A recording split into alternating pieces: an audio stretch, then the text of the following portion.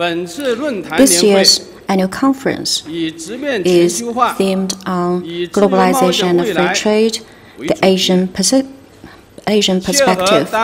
It conforms to the current situation and answers the concerns of all parties concerned. It is quite targeted and of great significance for the realities.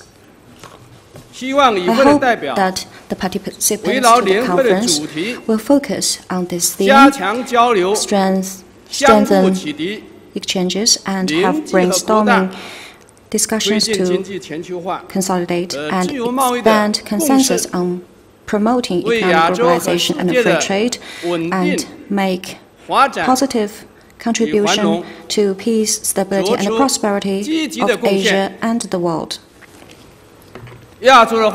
Asia's development cannot be achieved without the world, and the prosperity of the world cannot be realized without Asia. The decades of rapid development of Asian countries is a process of continued in-depth participation in economic globalization.